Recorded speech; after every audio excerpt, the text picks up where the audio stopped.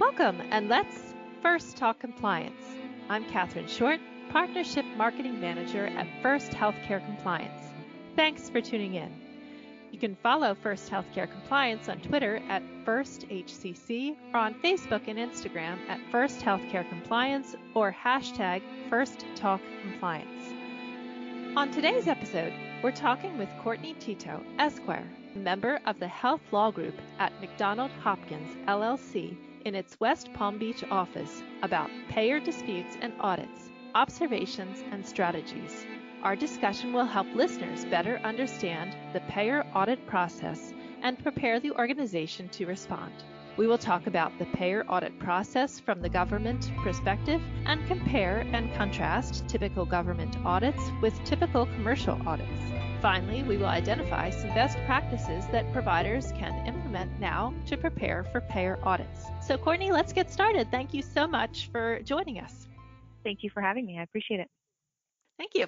Can you provide a brief overview of the Medicare appeals process for overpayment demands? Sure. So there is a 5-level administrative appeal process that Medicare has set up that is triggered by a letter that a provider will receive called an overpayment demand. And the first level of appeal, once you get that overpayment demand, is the request for redetermination. And you have 30 days to file this request for redetermination from the overpayment demand if you want to prevent recoupment, which is when the MAC starts taking back money from claims that you are currently processing. The MAC has 60 days to issue its decision once they've received your request. And once you get that decision, the next level is the request for reconsideration appeal. This goes to what we would consider the first step of being an independent evaluation because it gets it away from the MACs who have originally looked at the claims that are at issue. And again, in this case, you have 60 days to file your reconsideration request if you want to continue to prevent recoupment. The QIC has 60 days to issue a decision, and if they can't get it done in time, then they will send you a letter and let you know that, and you have the option to escalate it to the next level of appeals.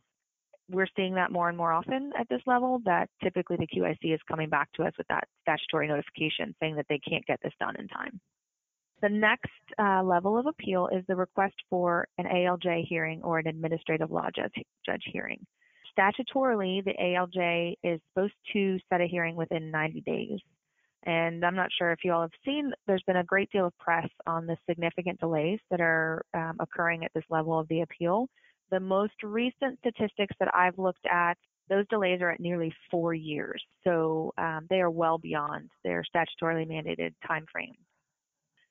They do again have 60 days to issue a decision, or you can escalate. The next level of appeal is the Medicare Appeals Council. And once you get through that level, you can appeal to the federal district court, which has really significant restrictions on what can be reviewed and how to review it due to judicial deference that's owed to administrative rulings, which is what the Medicare Appeals Council ruling would be considered. I just wanted to point out real quickly as well, though, that this whole overpayment demand process is actually really started much earlier with a medical records request. And usually these come many months, sometimes over a year prior to the overpayment demand. So it's really critical that providers pay very close attention to those records requests and are really diligent in responding to them. So given the delays in the process, has CMS done anything to curb the delays? Yeah, there's actually been a recent case that's come out of the district court in the District of Columbia that's mandated that CMS get rid of the backlog. And they've worked hard or have made efforts to work hard to overcome these delays. And they've set up a couple of programs that allow you to settle some of these overpayment demands and appeals through a couple of different processes. One of them is an OMHA settlement conference facilitation. The problem with a lot of these things that CMS has set up is they're very restrictive as to who can make use of them. So for example, for this SCF or settlement conference facilitation, it's only for people who have filed requests for hearings. It's for Part A and B providers and suppliers, and there's really specific requirements, eligibility requirements. You can't have filed bankruptcy, certain things like that. So it will limit and restrict who can go into those processes. But you go through the process and a settlement offer is given, and you can sign off on that and be removed from the process. If you choose not to settle, then you would go back in line for the appeal process where you left it. There's also an express option as well that's meant to go much more quickly. So that's one option. The other one is an Omaha statistical sampling option, where an Omaha statistician will pull a random sample of the claims that are at issue. An administrative law judge would adjudicate those sample claims, and the outcomes are extrapolated, and then they present you with an offer. And there's no room to negotiate on this, so it's a take it or leave it sort of option. A third thing that has been developed by CMS is really outside of the administrative appeals process, and it's meant to help prevent the number of overpayments that are being paid out. And it's called the Targeted Probe and Educate, or TPE program. And its MACs are issuing letters to certain providers and suppliers with a history of high claim error rates or unusual billing practices. And it's a 3-round process that allows the provider and supplier to improve their claim accuracy. And the way it works is the MAC will send a letter and say, you've been selected to participate in this program, and we are going to send we've requested, between 20 and 40 claims. Send us the records on them, and we'll decide if those claims were accurately paid or not. You'll then get an outcome letter from that will tell you which claims were accurately paid, which ones were not, and will give you an error rate. And the goal of this process through the 3 rounds is to significantly improve that error rate so that it gets smaller and smaller. And if you come back in the first round and you've done a great job, then there's no second round. But if you have a low error rate, and then you'll go through the process again, and there'll be a second round where you'll do the exact same thing for different claims. If you go through the process 3 times and you don't significantly improve that error rate, then you will be referred to CMS for an overpayment demand. Okay, so how is the appeals process for overpayments for commercial payers different than this for the CMS process? Sure. So the CMS process is an administrative process that's set out by statute and regulations that come from the government. Commercial payers, that billing and process is really set out by contract, right? You have a payer contract if you're in network, and if you're out of network, you're still agreeing to receive certain rates and abide by how they bill things. So you're still 9 times out of 10 subject to the provider manuals that the payer has. United Healthcare has provider manuals. They have an administrative guidance manual that applies to everybody, and then a lot of them have specific provider manuals for physicians or hospitals or laboratories that have more tailored billing requirements. And then they also have medical billing policies. So for example, Cigna has a toxicology testing policy that prohibits pass-through billing, or that may prohibit the number of confirmatory tests that you can test within a certain time frame. They may prohibit professional component billing in certain circumstances. The actual process itself typically will start the same way. You usually get a medical records request.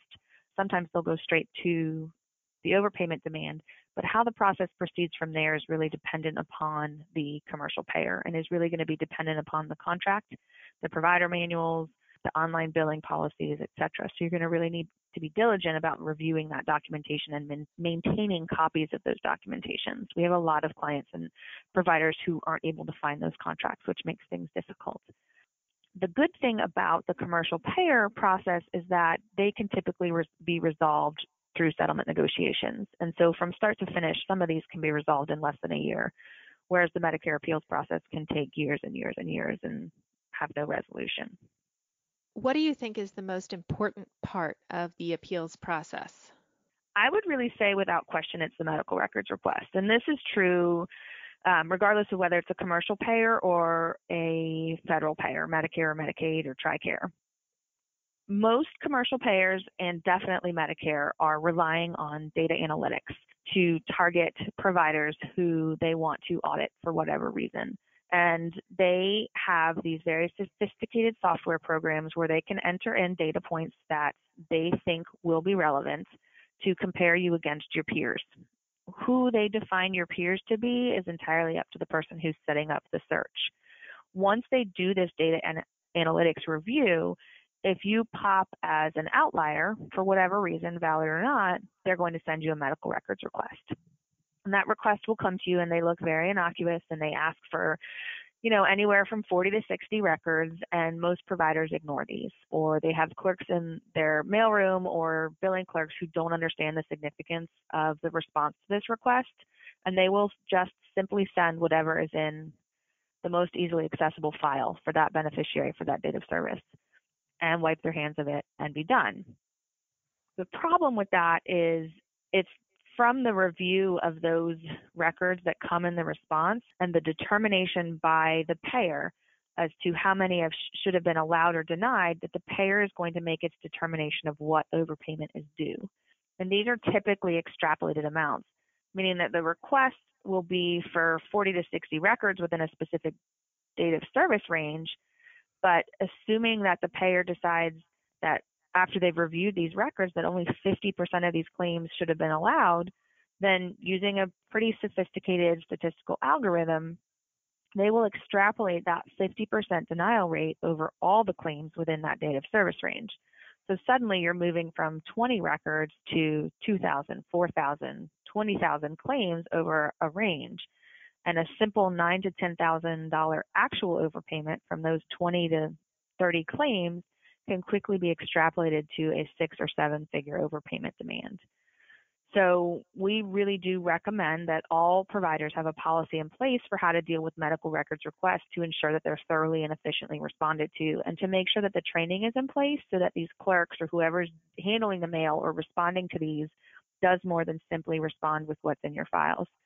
So for example, if you're a lab provider, what will likely be in your files is a requisition, the test results, and the claim form. But really, to have these claims allowed, you need to go back to the referring physician and get progress notes from the relevant date of service, the prior date of service, and the date of service after. And a lot of providers don't really understand that really comprehensive response is required to these records requests. Okay, thank you.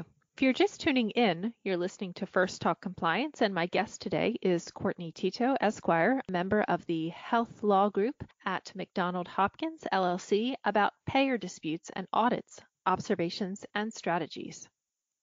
I've heard about the 60-day rule and the Reverse False Claims Act. Can you provide us with some more general information about that? Sure. So everyone who is a provider in healthcare should know that statutorily, they can't keep Medicare money to which they're not entitled. This statute has been in effect for a long time. Right. In 2016, CMS issued a final rule for Part A and B providers, which provides the framework for how that money must be returned to CMS. And what's really key about this regulation and this statute is that if these providers don't follow it, they would be subject to false claims liability. And that's why it's sort of called reverse false claims, because it's the provider's responsibility. It's not coming from the government. It's the provider's affirmative obligation to return this money. And if they don't, they can be subject to false claims liability, which is treble damages, it's civil monetary penalties, it's revocation of enrollment, it's potentially criminal charges. So this is a pretty serious regulation that a lot of providers just really aren't aware of. So the key points of these regulations are that, again, it puts an affirmative obligation on providers to investigate credible information of an overpayment and report and refund that overpayment within 60 days. Again, or the provider can be subject to false claims liability on those claims. There is a 6-year look back for the statute, which is pretty significant, so you're going to want to make sure your document retention policies are in line with that. The provider has 60 days from when an overpayment is identified. When looking at this, the commentary in the statute, identification means that you're confirming there was actually an overpayment, and then you're also quantifying the amount of the overpayment. So you need both of those elements to have an identified overpayment. So again, you have 60 days from once that overpayment is identified to report and refund the overpayment. Before you get to that 60 days, you have up to 6 months to do an investigation into credible information of an overpayment. All Medicare overpayment demands are credible allegations and must be investigated. A hotline complaint can be credible information. an overpayment identified through normal billing compliance audits can be credible information. It's a really sort of fact-specific inquiry for what constitutes credible information. And that's something that can be determined internally through a compliance officer or a compliance team, or you can, engage the help of an attorney or a consultant. The thing that I found particularly striking about the commentary to this rule is that it specifically states that even a single overpaid claim triggers this obligation to investigate.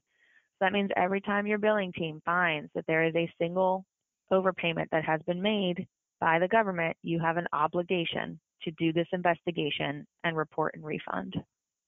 So it's a pretty big deal, and it's a pretty strict statute and regulation. So how do you structure investigations for this? So the scope of the investigations are going to be really fact specific, but we do have some sort of pointers for what needs to be considered when structuring it. You're going to look at duration. So I had mentioned earlier that there's a 6-year look back. Well, there really might be some very legitimate times where the reason for the overpayment is such that you don't need to go back the full 6 years. Let's say, for example, a year ago you hired a new physician to work in your practice, and that physician was coding with a modifier that should not have been used, inadvertently, unintentionally, but the only time it happened was on that physician's patients, and only during the time that physician was there. So you really can justify having a single year or whatever the date of when that physician started submitting claims. You could justify a much shorter duration. You want to figure out if the overpayment investigation should be limited to just specific codes. And in the example we just presented, it would be only the code that had that specific modifier, right? Again, it could be just a specific provider. It could be something much broader. Other things you're going to want to decide are, do you need a third-party consultant or an expert? Are you going to need a statistical expert, meaning that the scope of this investigation is so broad, it involves thousands of claims that couldn't possibly be reviewed within 6 months, that you need to do an extrapolated overpayment refund. You're going to want to bring an extrapolation expert on to help you determine the appropriate sample size and what needs to be reviewed, and then to do the actual extrapolated overpayment calculation. Do you want to engage an attorney? There are a lot of reasons to engage an attorney. The most important, I think, is to take advantage of the attorney-client privilege where possible. So we typically recommend that as soon as there's an overpayment identified, you get an attorney involved, because then all the communications about that overpayment are protected by the privilege. Another benefit to getting an attorney involved early is they can be the ones who engage any experts or consultants that you retain, so that communications and the work of those experts are also covered by the attorney-client privilege. And then finally, as attorneys, we do this all the time. This is basically my niche area. I do it every day, all the time. So I have a lot of experience in structuring these investigations and know the pitfalls to look for and know how to structure it in a way that will hopefully get you the best and most efficient process for getting the investigation moving forward. The other thing that is important is to take note of is the timeline, right? So you have 6 months to do this investigation, and then you have 60 days to report and refund. Those 6 months will go by in a flash. And more often than not, an investigation that starts as a very narrow investigation inevitably will balloon into something much larger. So you're going to want to make sure that you're calendaring deadlines and deliverables and who's responsible for those deliverables. One of the things that I do with all of my clients is I set up a weekly status conference with clients for the entirety of the 8-month period, the 6 months for the investigation and the 2 months for the report and refund, so that we can make sure that everybody's on the same page and that the investigation is actually moving forward and there's accountability. If there comes a week that we don't need it, then we can cancel it, but at least it's there and it's set and everybody knows it's happening. Another reason it's good to have an attorney on board is there are a number of ways that the overpayment can be refunded, and there's pros and cons to be weighed for each of those options. So it's good to have an attorney on board to help walk you through that analysis as well. Okay, great. Now, what kind of other disputes are there with payers, commercial or federal? There are a few other kinds other than reimbursement issues. I deal with enrollment disputes. So if somebody's provider enrollment has been suspended or revoked, we can work with providers to help them appeal that process or hopefully get that suspension terminated. There's also suspension of payments and prepayment reviews that can be part of an overpayment demand process, but are typically instituted prior to an overpayment demand letter being issued. So providers don't always recognize that they're in the midst of that process. They're typically, you will get a notice of payment suspension after a medical records request has been responded to. So I would say 4 to 6 months at a minimum after that, so that the MAC has had time to review or the commercial payer has had time to review, and they will just suspend all payments that you get going forward, or they will require that you must go through a prepayment review, which means you're not going to get paid until they see the supporting documentation. So we work with clients on navigating those and trying to get them terminated before they go on too long, because that can be a really big financial drain on our clients. I know that you think that we should have attorneys or consultants involved, but why would it be important to get them involved early in the process? Why would that be helpful?